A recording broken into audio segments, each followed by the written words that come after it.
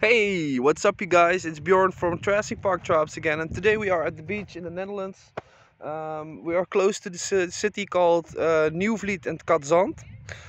This is a known fossil location. There are quite a variety of fossils that you can find here, and I thought it was fun to take you guys onto the beach, and we are just going to look around uh, between all this stuff, black rocks, and the black rocks basically come from the prehistoric layers from the past, and we're going to take a look and hunt for some fossils. But first I would like to start out with something cool.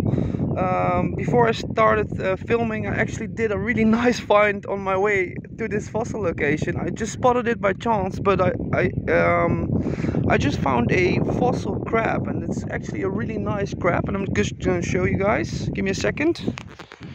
Here he is. The bottom is basically wrecked, but give me a second, guys. It's hard to focus on the beach. Zoom. Ah, there it is. And this is basically the bottom. Not too special, but if you turn it around, the body of a crab is visible. And I think this is a Coloma balticum. I'm not completely sure, but I would need to do some research on what type of crab this was. But this is actually the shield from the crab, and it's called a phosphorite crab because it's basically formed with phosphorite. It's a really nice specimen. I definitely found several chunks and pieces of these crabs, but this is actually quite a complete one.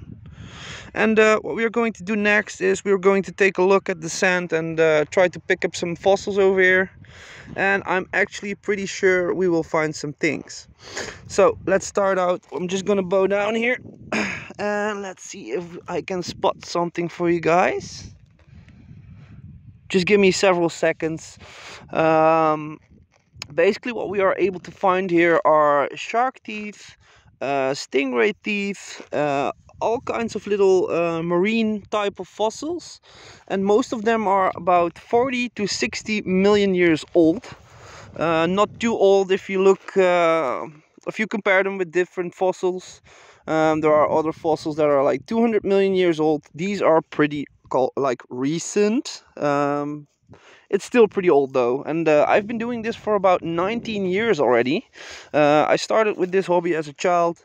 Right now I'm just looking through the sand because it's way easier over here, and normally I would use a sieve to make sure that I get all the little finds and the big finds, but right now I'm just spot searching. So I'm basically just moving over the sand and just scanning, looking for fossils. That's also a possible way.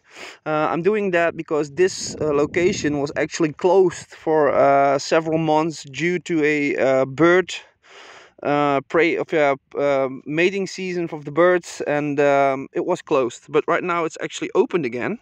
So I'm currently looking at a pretty untouched location right now, and it's actually really fun. I just found a little shark tooth.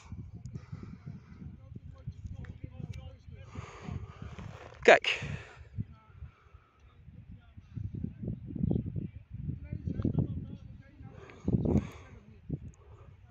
And that's it. Just gonna continue and have some fun. I hope you guys enjoyed the little video. It's just a short video. Something happened on the beach, and I'm just gonna have a look what's going on over here.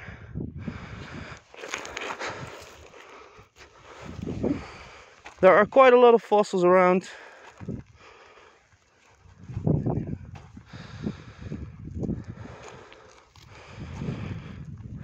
Basically getting the first dips. There are other people around as well, having some fun in the back.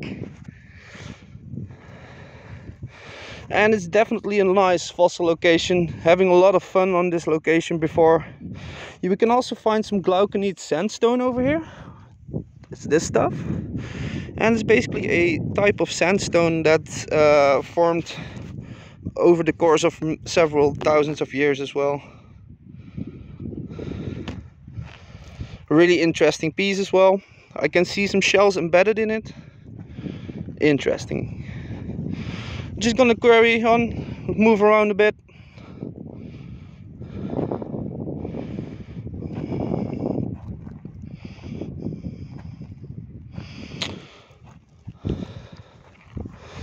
can't spot too much right now, guys. I'm really sorry. Usually I just pick I just pick up the fossils one by one, but right now I'm not able to spot that many of them actually. That's possible because other people have been looking at this site right now as well. It has been open for like several days now, so. But no problem. I really like to see the youth joining in into this hobby because I started as a child as well, so it's really fun.